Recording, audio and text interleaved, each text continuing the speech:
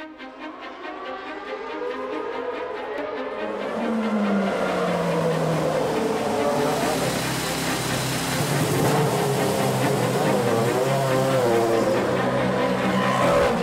how are you? Good to see you. You up for a race? Yes, I am. You just got out of the car, so it might be my opportunity to kind of beat you. Are you used to it? I've played it a couple of times. This is the first time. Oh, but it doesn't matter really. I think it's great. I think Codemasters have done a super job, actually, of giving regular people a proper insight into what a Grand Prix car is like.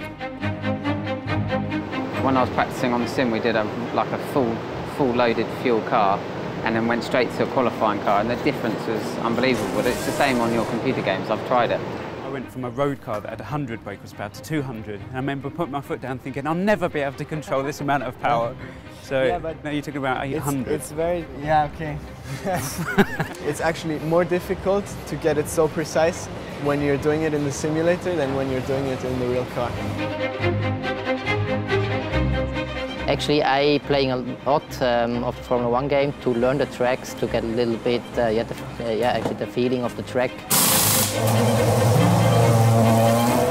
Because the circuit surveys are so accurate now for us in the simulator and for the game as well, you can just drive around in the game on the same circuit. You won't get any surprises when you turn up. It won't be completely different. How's it all been going? Yeah, really well. It was a really big day for me. What's your impression now that you've been in the car? How close were we? Did we get it right? Yeah, it's actually quite funny because when I was playing the game and I was hot before in Formula 1 car, I really thought it's a little bit too much like an arcade game or something like that. But now I really have to say it's really good. I am far too old to be a driver. No, that's not true. How old are you? 34 now. Yeah, how old is Schumacher? Oh, how old is Barrichello? How old is Webber? Come on. Still chance yet. When I came to Abu Dhabi, I mean, I couldn't go to the simulator, so I switched on the video game and I started to play on Abu Dhabi.